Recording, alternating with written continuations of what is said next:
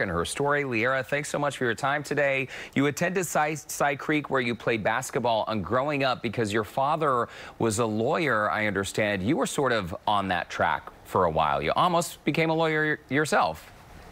Yes, I did. I was so focused on success, and following in my father's footsteps, I thought would get me there, But there came a time when I was like, okay, this is not making me happy, and I had to get on my own path and follow my own path. And Liara, it did take some time. I mean, we should recognize here that you did get accepted and attended Harvard Law School, so that's not an easy feat in and of itself. You ended up leaving that. You ended up working for the Houston Rockets as a marketing coordinator, also the Comets. You admit on your own bio that it took you a long time to figure out what you really wanted to do. What was the pivotal point?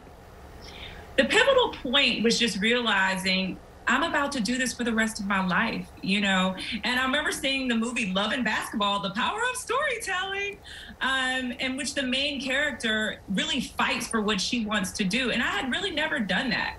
It's like before that point, I had never even questioned myself, like, hey, what do you love? What do you want to do with your life? Outside of pleasing other people and doing what was expected of me and just achieving, I never really asked myself, what do I love? And how do I want to shape my life according to what I love? And feeling the misery, feeling the depression of getting to the point of succeeding so much and ending in a miserable place, that was enough incentive for me to make some changes. Well, you certainly do not seem miserable or depressed now, Liara. You have circled back to find your path. Let's talk about the book. So I think the title is really grabbing, very catching, All the Things We Never Knew. This is a fiction story, but perhaps based on someone's life?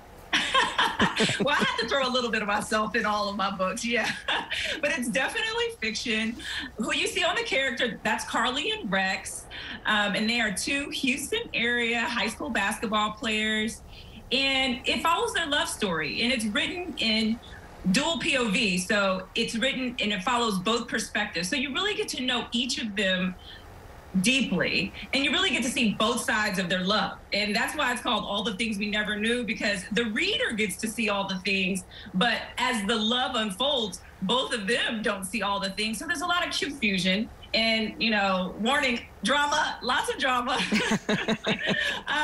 But there's also tenderness and sweetness. And there's also a lot of growth that takes place over the course of their love, individual growth, personal growth. So it's not just a story that's about romantic love, but it's about familial love, the love of the world, the love that you share with your friends, and then I think most important, self-love. Absolutely. And you have received praise for writing books portraying the human sides, the human lives of joys of Black people and people of color. And I'm going to add to that, really filling a void in the literacy world. And you have a daughter. So obviously you saw the void, you see the niche in your popularity of these books. How does that make you feel? Oh my gosh, I feel so grateful. I absolutely love writing stories about Black teens who are just trying to figure themselves out.